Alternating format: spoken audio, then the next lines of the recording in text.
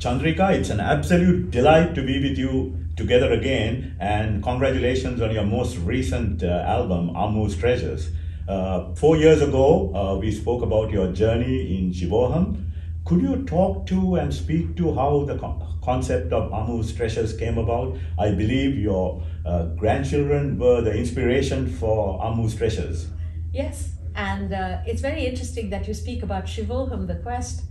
Shivoham the Quest was an oratorio expressing my journey from sort of the late 90s, early 2000s to the early 2020.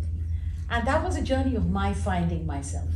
And I'd also said that as you find yourself, you're able to share more of yourself, you're able to give more of yourself. And I had that great opportunity when my first little grandson came along.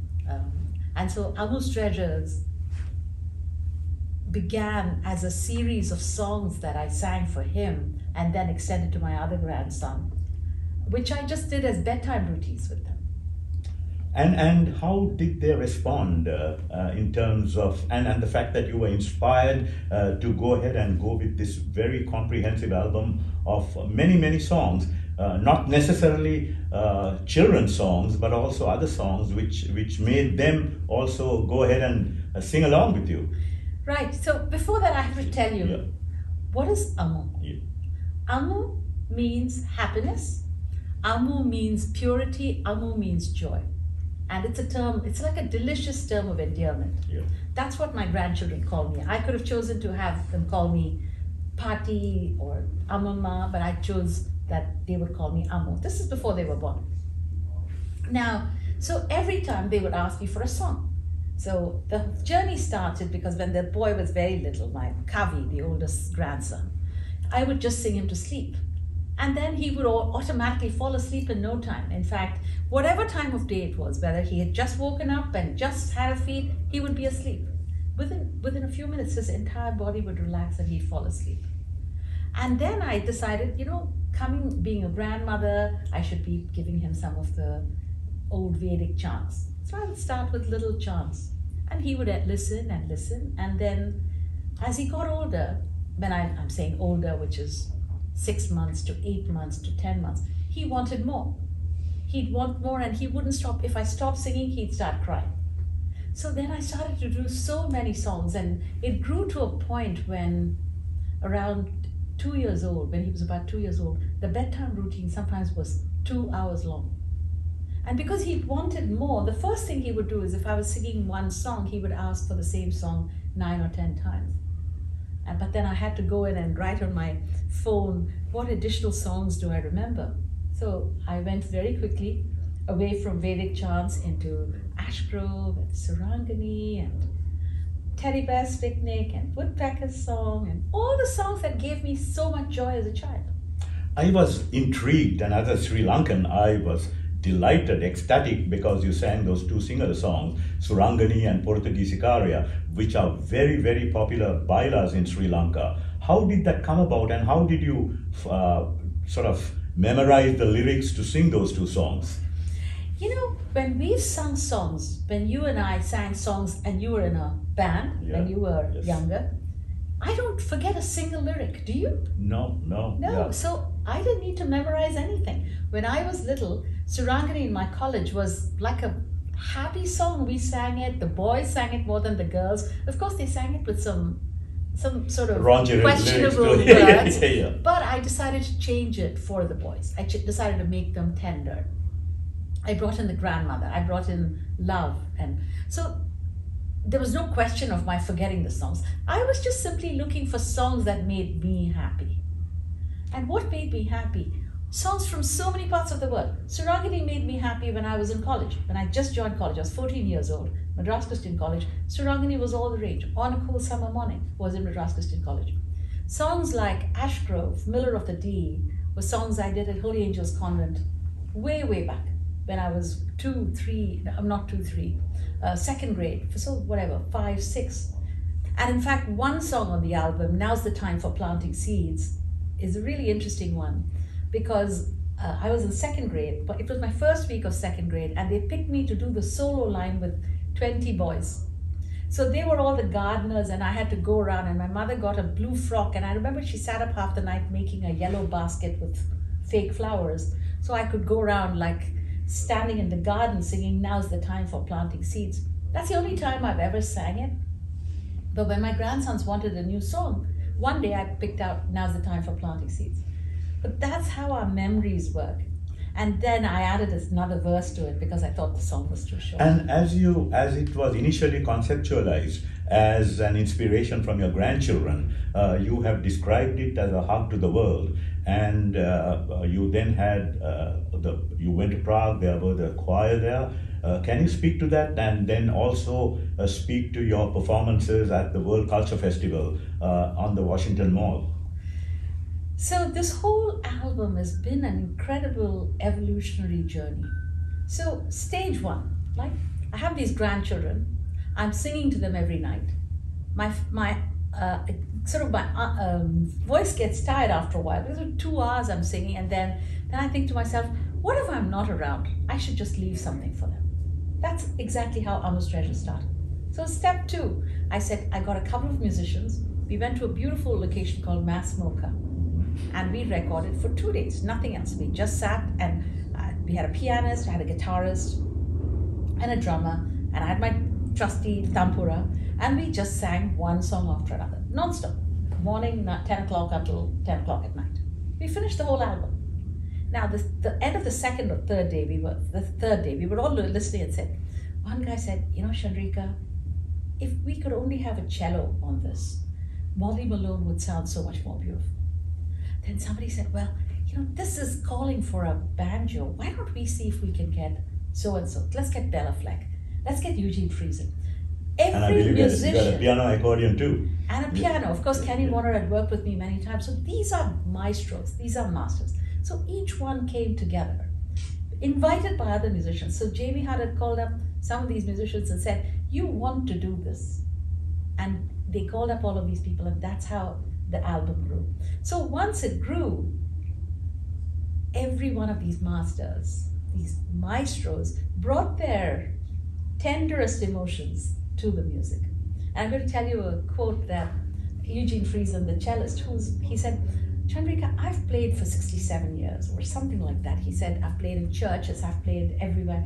Never have I played Teddy Bear's Picnic in a studio, and never have I had so much fun doing it. I think that's the spirit. Everybody brought their most beautiful, tender self to this album.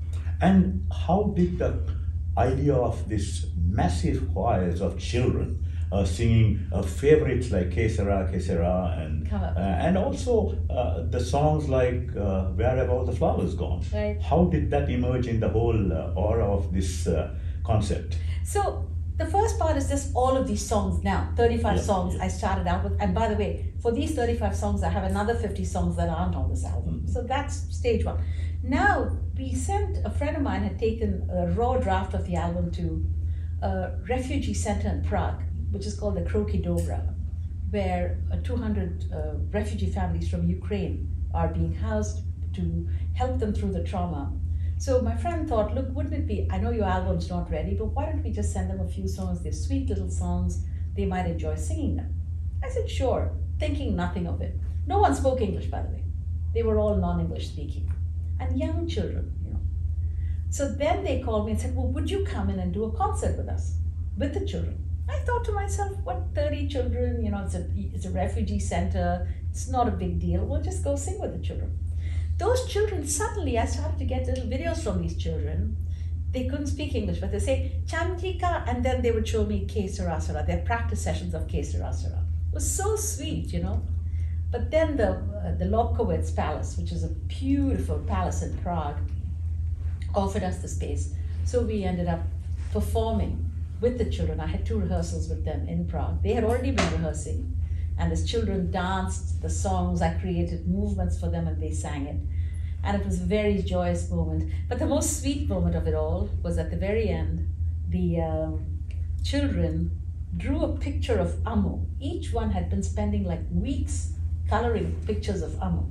So when I turned to the audience and sang Que Sera Sera with the children, and I turned around to kind of look at them, all the children pulled out their pictures of Ammu and stood in a line, and I just wept because this was such a beautiful way that they were giving back and expressing their love. So there were many, many moments of poignant, tender emotions. And your performance with several choirs at the Washington Mall, the Art of Living Foundation, Sri Sri Ravi Shankar's annual concert that was done. How did that impact on you? How did it affect you? Because these were hundreds of thousands of people on the mall. So I had opened both the World Culture Festivals. I've sung the invocation for both the first World Culture Festival in Berlin, in the Olympia Stadium. And again there, Sri Sri basically told me, oh, why don't you involve a few people in singing? So what happened there is that I ended up just teaching people, and then before I knew it, 100 people from Argentina would join the choir, and another 200 people from some other country would join the choir because they were all in Berlin. I couldn't accommodate all of them, but they all ended up singing anyway. We did a couple of very short songs, which I could only, because they had to make it do with limited practice. Yeah. Fast forward to this, Sri Sri had asked me several months ago, he said, you should do the invocation, and he gave me, and I'd come up with these other ideas of Vande Mataram and so on. And he said, sing with lots of people. So that was the instruction. And a wonderful woman in DC spoke to a couple of the choir directors. We sent them the songs that I had composed for this, and they were very excited to practice. So we had 250 high school kids. Yes, Walt Whitman High School. Walt Whitman and Clarksdale High School both had practiced incredibly well, and then they came together. So I went to Washington for several hours. I practiced with them. But what was fun is, when I walked into the rehearsal hall to practice, just for the first practice session, the children started screaming. I could have been Michael Jackson or whatever. And I was stunned because I'm saying to myself, I'm not anything really. I'm not an iconic celebrity. I mean, why are they cheering so much? Because they discovered this music in themselves. So the joy came from that. And I think that's really what this is all about. That's what Ammu's Treasures is about. So music gives them the joy. Singing in groups in this very joyful way. They learned Sarva Mangalam Bhavatu Bhavatu Bhavatu. You know how difficult it is to pronounce it in the pure Sanskrit way? You know how difficult it is to pronounce Vande Mataram, Vande Mataram. Yeah. There's two different things, and they all work so hard. We got it almost right. And I think that's what I think everybody enjoyed. And then I took them through Indian scales, because each of the songs had Indian pieces and they had Western pieces, because I had written them both together. And the most beautiful thing is they sang this with, I'm going to cry talking about it. They a lot of sang joy this and emotion. with fervence, with such fervent emotions, with such a dedication. We explained the songs. Why are you singing Sarva Mangalam Bhavatu?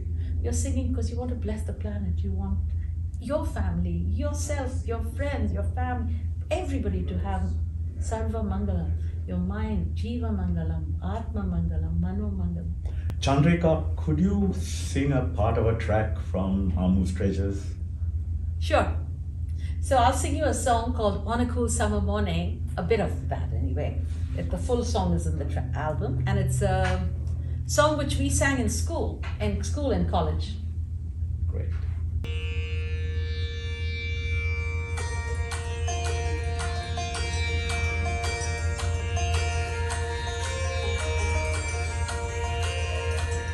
On a cool summer morning,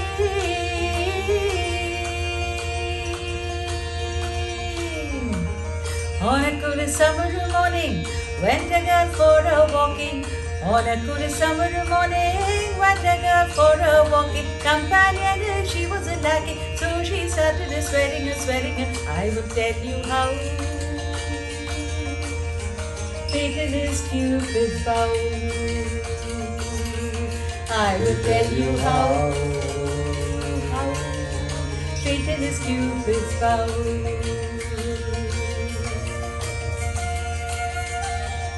And later this month, you go to India and segueing in terms of your philanthropic work, Madras Christian College. You are one of the only distinguished lifetime awardees, the other being T.N. Sheshan. Can you speak to that? And I'm sure Ammu's treasures are also going to be messaged out in India while you are there. Could you speak to first what you want to do with Ammu's treasures while you're in India, and also what you're going to be doing at Madras Christian College in terms of the philanthropic work you're doing there and continue to do? Madras Christian College was one of the happy places of my life. I spent 3 years there. It's a great college. It's a wonderful set of friends, wonderful set of teachers. I enjoyed myself and I learned a lot about myself being there. And I wanted to give back. So when they made me distinguished alumnus, I decided to give a gift. Surprisingly, a few years later, I found out that they had created a business school named after me. Actually, not named after me. It was really named after Boyd. It's the Boyd Tandon School of Business. And Boyd was the founder of Madras Christian College. And when I was very little, my grandfather went to Madras Christian College. I grew up on stories about Boyd and McPhail, who are the two founders. So when they unveiled the plaque, which was a big surprise to me, they did this about 10 years ago. I literally was in shock. I said, what is this? They said, oh, this is the plaque, this is the foundation stone, because we're about to build a business school for Madras Christian College, and that's going to be called the Boyd Tandon School of Business. That's what happened, which was it was an incredible gift that the college gave me. Fast forward, we've come together, we've got an advisory group, we've hired 2 deans, we're about to start a major business program at the college. And the other wonderful thing about this is that many of the people that have come together as the advisory council for this college are many of my classmates from IIM Ahmedabad. In fact, and it's sort of coming together of different nodes of my life. And then some of these, 1 or 2 are involved with Madras Christian or alumni. Many of them aren't. Many of them just want to come together because they've all been incredibly successful in the business world, and they want to come back because they want to do something. It's a bond of friendship. It's a gift of friendship to each other, and we've also had a blast working together. All of us trying to dream about what is the possibility that we can create in this college. One is a dean of a college, of a business school here, one of the top business schools here. One was the chairman of NASSCOM, so he's very big in. So Mittal is Gopal was the chairman of one of the largest companies in India. Sajeev Thomas is an alum who's now the chair of the board of this thing.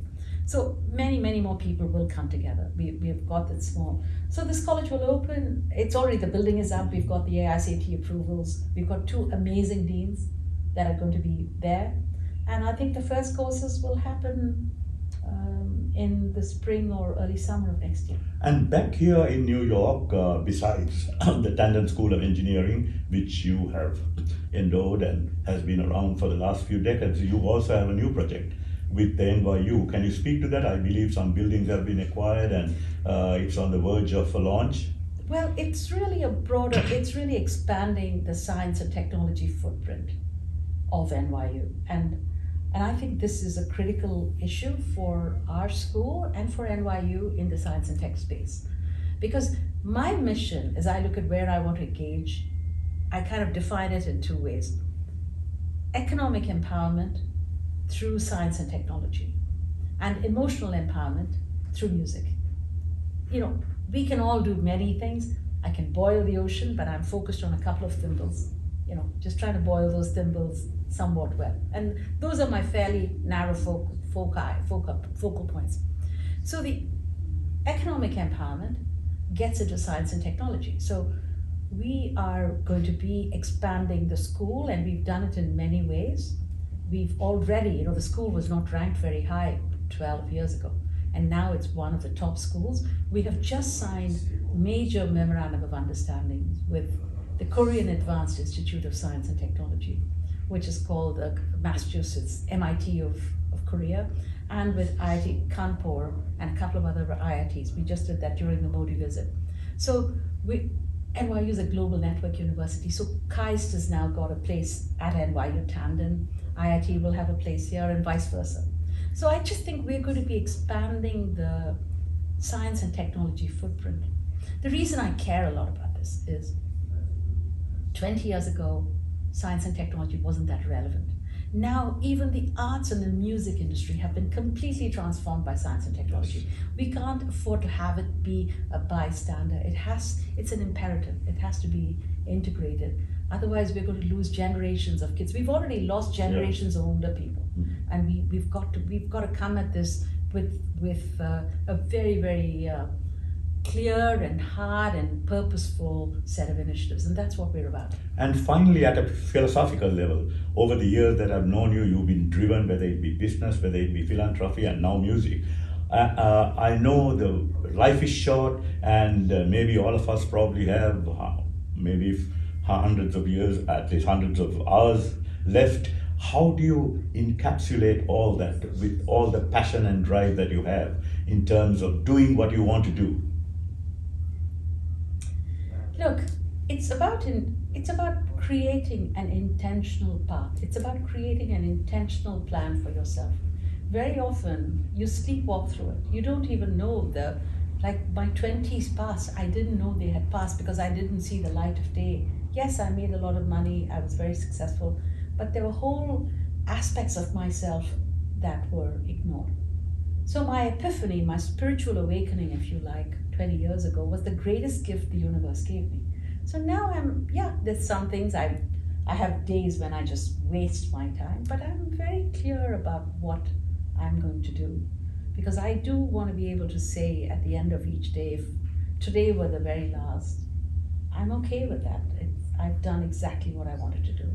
In broad strokes, yeah, I mean, if I was dying, if I knew I was going to be dying in an hour, I would definitely want to give my grandkids and my kids a hug. But other than that, at the broader strokes, there's nothing I would do differently.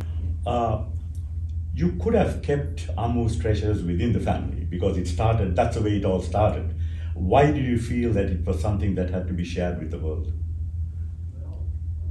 To start with, when we created Ammu's Treasures, the kind of majesty of the album with these 17 maestros coming together and putting their absolute best efforts. I mean, Bela Fleck, who is the greatest banjo master in the world, took this and played 7 tracks, and he played a song like Kookaburra, and he's played it with such joie de vivre. Okay? Yes, it's beautiful. And then we've spent hours and hours on production. So the whole album's been made to the highest levels of production quality compared to the best of the best, because we had incredible people working on it. Having done that, the whole vision then became, why would we just not want every children to experience that hug?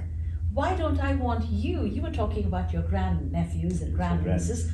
If you could have that album, could you not share that? And so that you could sing Kookaburra. These are songs that are part of our connection and our childhood. Now, maybe it's not Kookaburra, maybe somebody else comes from a different tradition, but perhaps that will inspire them to sing the songs to their grandchildren. I'll tell you a story. The engineer, when we were recording this song, I just finished singing Teddy Bear's Picnic in the studio, and he said, oh my God, this is the most beautiful version of Teddy Bear's Picnic I've said. The next morning he said to me, he has a 6-year-old son and his wife had just passed away, and he said, I want to tell you, I've been wifeless for the last 3 years and I've been not sure how to put my child to bed. But he said, for the first time, you gave me the strength to sing. Yeah. And he says, I've been singing Kookaburra and Teddy Bear's Picnic. He says, I'm not a great singer, but I've just been singing, and now I'm thinking I'm going to have your album and I'm going to be singing with him.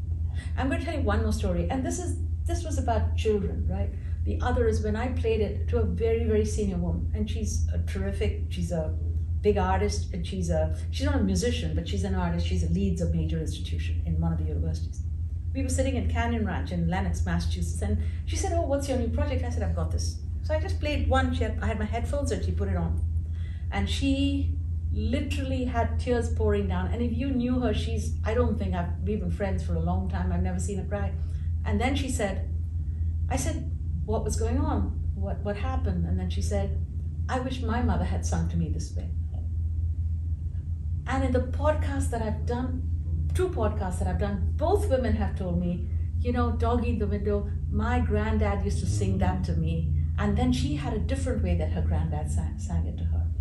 that's what I want. This is about intergenerational love. This is about sharing. This is about opening your heart out. And if I can open my heart out, okay, I have some musical talents, but everybody has so many talents. And who cares? The children can't tell a note from the other. Yes. Let's all sing it together and give a hug. So that's why I call it Ammu has a hug for the world. Ammu has a song for everyone. And Ammu's door is always open. I'm Ammu. You are Ammu. We're all Ammu. And we've all had an Ammu in our lives. Absolutely. And I just want us to find that Ammu. Thank you very much. It's an absolute delight. Thank you very much, Chandrika.